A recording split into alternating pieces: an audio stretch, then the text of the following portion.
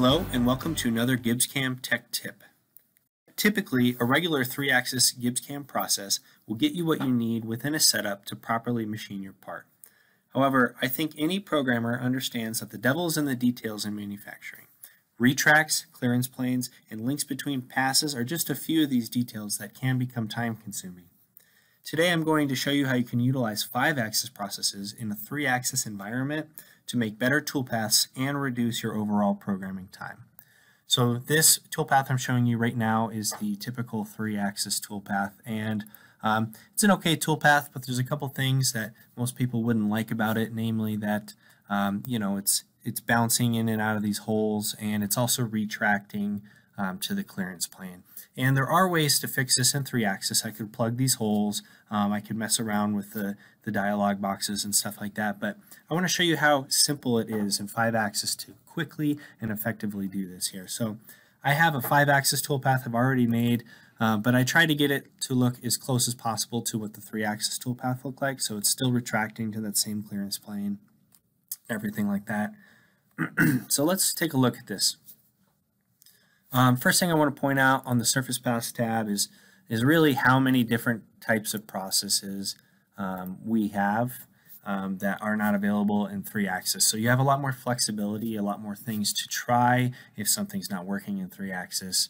Over on the tool axis control, this is the most important thing. I want to set the output format to 3-axis. So no matter what machine I'm using, even if it's only a 3-axis capable machine, if I put this to 3-axis, the output of my toolpath and what the post-process code puts out will be in a 3-axis format that any machine, any mill should be able to read. Over here, we have some gouge check things. I'm not going to dwell too much on this, but I can select fixturing and have it automatically avoid fixturing, tell it what to do when it encounters fixturing.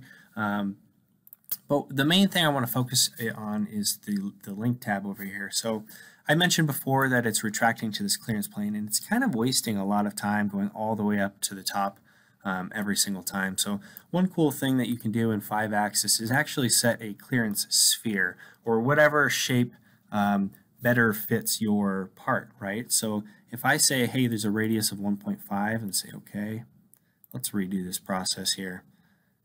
It no longer is retracting all the way to the clearance plane. So when it hits this circle, it just goes right up 0.1 off the surface and right back down. Now, you might not even want that. Sometimes you don't want anything like that. So what I can do is say gaps along cut. I can blend spline, or I could do direct. That's a linear move, whereas blend spline is going to be a G2 or G3. But let's take a look at how that looks. So now it's completely ignoring all of these holes, and that would have been that would have taken some time in a 3-axis environment to plug those holes and make another model and all that kind of thing. We have a lot of flexibility on lead in, lead out. You can see all the options that we have here. Maybe I'm trying to avoid fixturing. Maybe I want to get tangential entry so that the finish looks nice. There's many more options in 5-axis that 3-axis just doesn't have.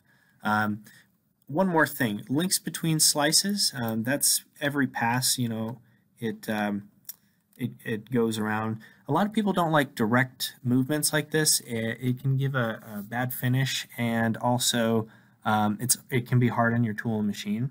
So you have a lot of options. I'm going to do blend spline just like we did before, but you have a lot of options on how your finish is going to come out, how your toolpath is going to come out, and it's really easy to make your toolpaths very nice. So I didn't have long. There's a lot more to 5-axis, but there's just incredible power in 5-axis that the 3-axis module just doesn't have, and you can see that I did this in under 5 minutes. So hopefully you can see from this video that you can use a 5-axis process to easily control the important details of your toolpaths, such as retracts, links, and clearance values.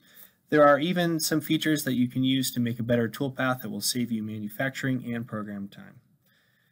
As this is just a short video, I can only show you a small fraction of the ways that using 5-axis instead can help you be more efficient.